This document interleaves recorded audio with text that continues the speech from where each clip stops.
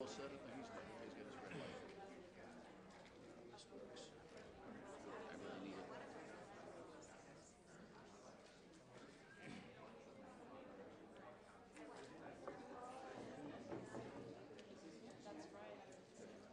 So, may I have your attention, please?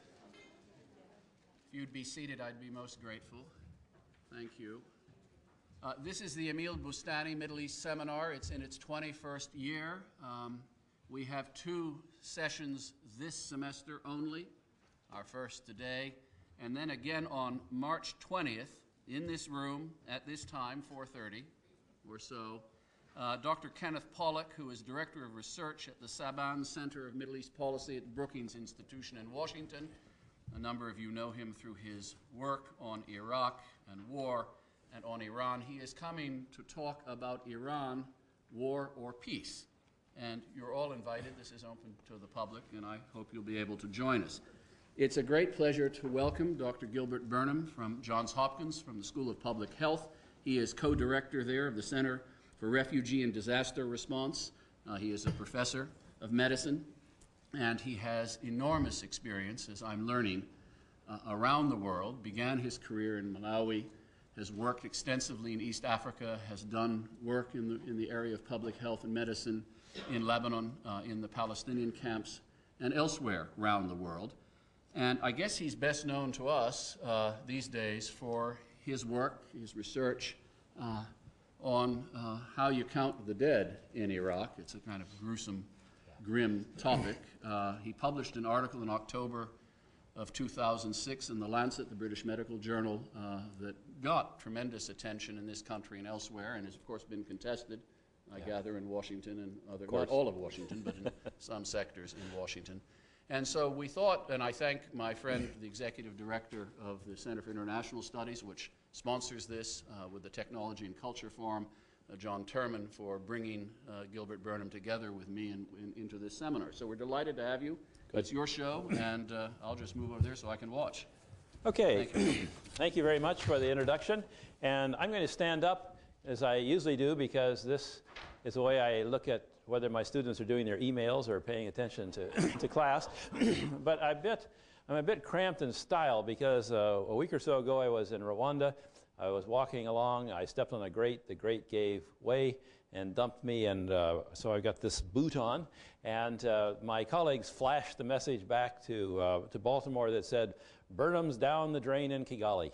So anyway, so here I am, and it's a pleasure to be here and to talk about the work that we did in Iraq. And I just wanted to say a little bit about how we got started. And I think, John, it was about, over a year and a half ago. John called me up and in Baltimore, and we started discussing what was involved in repeating the mortality survey that Les Roberts and several of us had done in 2004, and one thing led to another. And I don't think I'll probably be giving away too many secrets to say that the entire study cost somewhere less than $60,000. I don't think I've ever done a study in my life for that kind of funds, particularly out of any kind of U.S. government funding. So one thing led to another, and that's what I'm going to talk about this evening.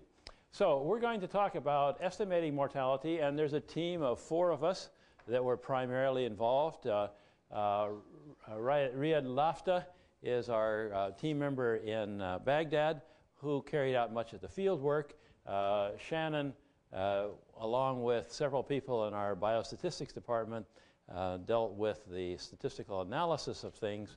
And then Les Roberts, who some of you may know, was involved in the writing and the analysis of the work. So it's all about numbers and where commas are located and what does it really mean and so forth. Now, the question comes up right away with this famous quotation from General Franks, "We don't do body counts." And of course, he's absolutely right. This has never been the purview or the responsibility of military to count civilians or others or even enemies in conflict. So one organization did begin very early in counting the reports of deaths as covered in the media. And they have a website, and they produce daily updates on these numbers as collected from a number of different media sources. But by and large, everything that we know about numbers of deaths in Iraq generally comes from counting the dead, whether it's counting the American forces or coalition forces, whether it's counting Iraqis or others. It comes from basically counting bodies. And as a result, we have a number of different figures and facts circulating around. Here we have something from the BBC that says the deaths among police has reached 12,000.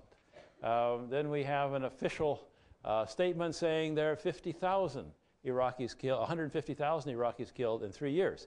This was later qualified to say 150,000 Shiites, but that part didn't make so much news.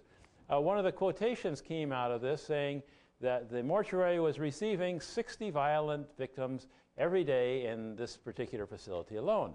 And this did not include victims of violence whose bodies were taken to the city's many hospital morgues or those which were removed. So already we see we've got a little problem if we're trying to account for the size of conflict just with the number of bodies. This was the UN report of 34,000 here recently. The Ministry of Health responded by saying the count was exaggerated and obtained using incorrect sources. And although the government closely tracks deaths through the Interior and Health Ministries, he said, it does not have a system in place for compiling a comprehensive figure. Now, this is not surprising to us that work in health systems, because one of the first casualties in any kind of collapse of governance or any kind of conflict situation is the information system. This falls apart fairly quickly. And in fact, very few countries have had the level and the sophistication of the vital registration and health system that Iraq had in the past. So it's not surprising that this was one of the early casualties in the conflict. And there's something that just came up the other day. Americans were polled on how many civilians were killed, and the estimate was someplace around 9,000. Although the Americans were really good at pinpointing the number of American or coalition forces killed, they weren't so accurate on how many civilians. So how do we count deaths? There's a number of approaches for this that we could look at. There are things such as, in a small situation, going to cemeteries, counting the number of new graves. This was done very extensively when the Kurds fled to northern Iraq, and that's how we got our numbers, looking at the cemeteries, and that works in smaller situations. Hospitals and mortuaries often keep very good records, but getting those records up to the next level is something that doesn't work very well in difficult situations. Some countries, not very many, but some countries have death certificates, and if the system is working well, you can track the death certificates easily, and then there are accounts from family and military and so forth. So this is the usual way that we collect information on deaths, but these work only in fairly small situations. Now, there are a lot of limitations to counting. Vital registration systems usually don't exist. We take it for granted that in a country like the US we have death certificates and so on, but it was less than 50 years ago that the last American states started instituting death certificates. So it's a fairly new situation. There's not very many countries outside of the most developed countries that have this kind of system. Hospital statistics, which I work with a lot, these are prone to enormous difficulties. We've been very active in putting together or monitoring the health system in in Afghanistan, and getting the information system to function even in the peaceful areas of Afghanistan has been a huge challenge. Not all bodies are taken to the mortuary. That's a well-known situation. Some counts are only looking for violent deaths. Some counts look for adults and not children. But if you're in public health, you want to look at causes of death from a variety of reasons. So we're looking for what we call crude mortality or all-cause mortality. And many of the figures that we see about Iraq don't include those as well. Now, the big hitch in all of this is you can't take numbers from mortuaries and hospitals and so forth and make those into national figures. that from a public health standpoint, from an operational standpoint, is just not possible. You just can't move from one to another. So if you want to look at bigger estimates for an area, you have to move to a different approach to things. And then finally, as we've seen already, when you have numbers, they're highly susceptible to manipulation. One of the things that came out of this study almost immediately after we released the study in October was the Prime Minister's office in Baghdad said, no more data on deaths except data that are released by the Prime Minister's office. So that just emphasizes this point down here. So if we're going to try to look at evidence of death on a much larger scale than what we can just count in cemeteries and so forth, then we have to turn to survey methods. And this is the backbone of much of public health. When you read about how many people are overweight and how many people have high blood pressure and so forth, these are all based on surveys. These are all based on samples in various ways. So in public health, we're used to doing sampling methods on a regular basis. So we have a number of different ways that we could sample. If it's a small area, we could count everybody who was in this area. And then randomly, we could select a certain number of people to go to. Something we can't do when we're looking at a national approach to things. We could take every 10th household, but then we have to have some way to know where we turn left and where we turn right and so forth. And that's okay if you're in a refugee camp. It's not okay if you're in a bigger situation. So as a result, we use what are known as cluster surveys.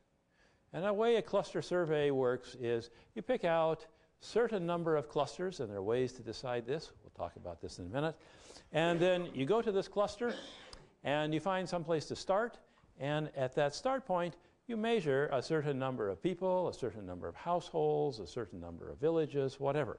And using the information from those clusters, then you can apply that information to a larger population. And that's what's commonly done. Most of the data that you read about for immunization coverage in Kenya, for the number of people who've had fever in the last 2 weeks in Cambodia, it's all based on this cluster survey method. Something that we've become comfortable using over the years and is probably the most widely used survey method internationally in public health. So we have to decide a number of things. How many clusters, which we'll talk about in a minute. What's our sample size? How many people do we have to measure? An interesting thing from statistics is that the number you have to measure is really not dependent on the overall population, but trying to figure out what you want to show. What are the differences? What is the precision that you want to demonstrate? Then the population is listed. The population is divided by the number of clusters. And one of the principles that we always follow in sampling is we sample proportionate to the population size. This is kind of epidemiology 101. So everybody has an equal chance of being included. So that's one of the premises that we always try to follow. So how many clusters? I don't want to spend a lot of time with this, but we know that as we increase the number of clusters, the precision improves. So the confidence intervals narrow. This comes from a study of nutrition status in West Africa, where there were 150 clusters, and they randomly selected various numbers of clusters. And when they got out to 60, they found they had very good precision, but they found that 30 was enough for decision making. This is one of the differences that we always kind of argue about with clinical medicine and that is in public health, we're never going to know the true answer. That's just not knowable when we're talking about large populations. But we have to be able to measure things accurately enough and precisely enough to make the right decisions, even though we're not going to have the absolute final true number to 3 or 4 decimal points. So if you're doing clinical trials of a new medicine, that's a problem. If you're doing public health surveys, we accept that as part of the way we have to do business. Okay, this was our 2004 survey, which was published in The Lancet. Les Roberts was the primary author. He actually went to Iraq to work with Riyadh on this. Les spent most of his time hiding out in the basement of the hotel